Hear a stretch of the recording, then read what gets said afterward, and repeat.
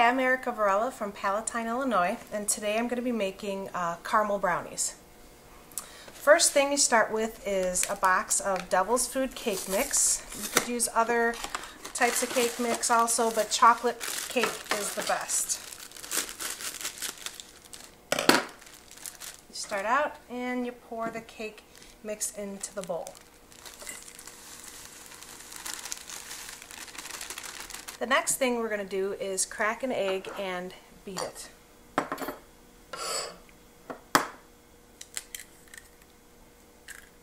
It's important to beat the egg before you add it to the mixture so that it gets well incorporated.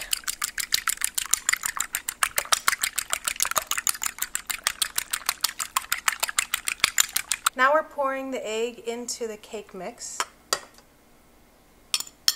Okay, got all that in. So it's 1 cup of chopped walnuts. Pour it right into the bowl. 1/3 of a cup of evaporated milk.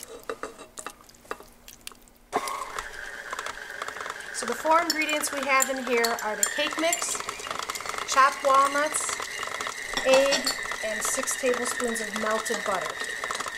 You spray to coat evenly along the bottom of the pan and around the sides, just like that.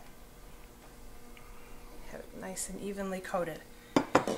I'm going to take 2/3 of the dough and place it into the bottom of the pan. Kind of a plop there.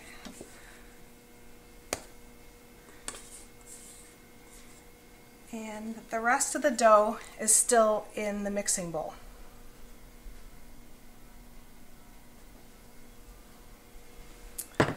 Next, you might want to spray your fingers lightly with some cooking spray to prevent the dough from sticking to them. And then you start patting down. Pat the dough down all the way to the edges evenly. This will be the bottom crust. This goes into the oven for about 6 to 8 minutes and forms the base for the brownies. Then we fill it with, or we sprinkle on the fillings, which are mini semi-sweet chocolate chips, Heath bar pieces, and some melted caramel.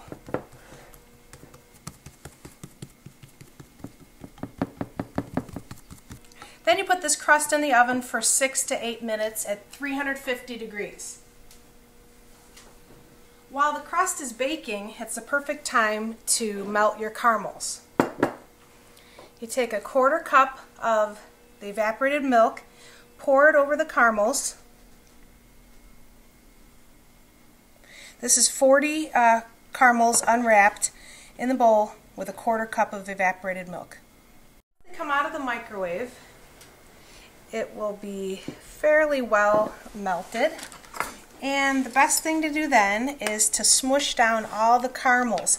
And it looks like the milk will never get incorporated, but eventually the milk will dissolve the caramels and it will be a nice, gooey, liquid caramel mixture.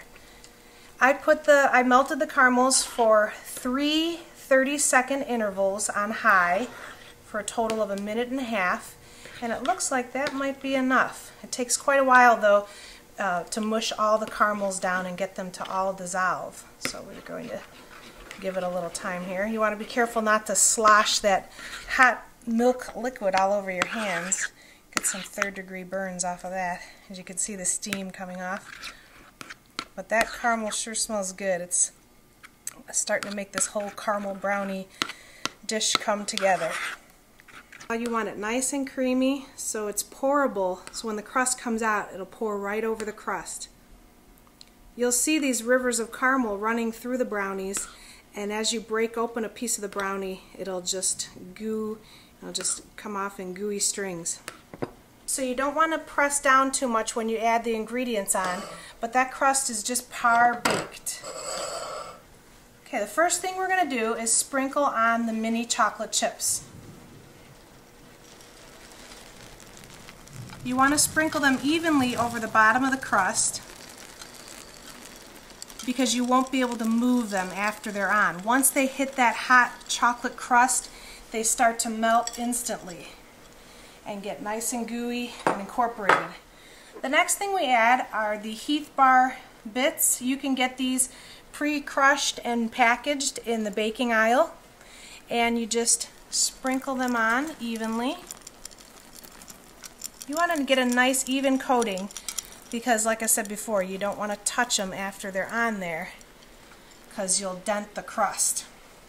Alright, now that we have those sprinkled on the top, it's time for our ooey gooey caramel layer. Stir it up a little and you're ready to pour.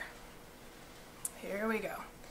You want to get nice even strips of caramel on top of the crust so that everybody gets a nice bite of caramel in each piece.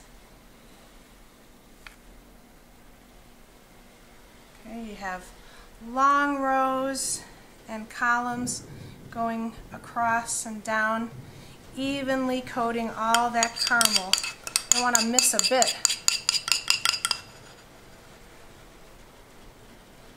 Remember, we reserved 1/3 of the dough mixture. And what we're going to do is we're going to make little pucks or little patties out of this, chunk by chunk, and place them on top of the brownie filling. So you just lay these patties down on top, and you want to leave a little bit of the caramel showing through because that'll make it look like caramel rivers running through your brownies, and that'll add to the visual effect. These can be any size, any shape. Just kind of lay them down. And what you're trying to do is evenly coat the topping.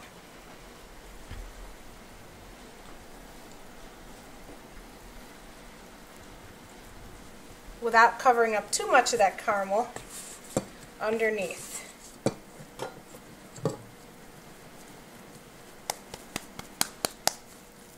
Make a patty out of it and slide it on. That's good stuff. Now, kind of judge whatever shape you have coming up. Like I'm trying to get a piece that looks a little bit more like a corner, and then I lay it down right on top of that bottom. Then you fill in the empty spaces with a little bit of topping here and there. Oh, it's getting gooey. And get this into the oven. It bakes at 350 for 18 to 20 additional minutes. So it was first 6 to 8 minutes for the crust, and now 18 to 20 for the rest of it. So here it goes into the oven. As you can see, the crust topping has spread and covered a lot of the caramel, but you can still see the caramel running through. You want to let this sit for about half hour, 45 minutes before you cut it. Give the brownie a little bit of time to set up. The caramel will still be gooey and soft, so it'll be great and melty. Alright, pull that first piece out. You can smell the chocolate and caramel aroma coming off of these brownies, and that smell makes the kids come running for caramel brownies. And you can see how the caramel kind of oozes out of each layer. Excellent.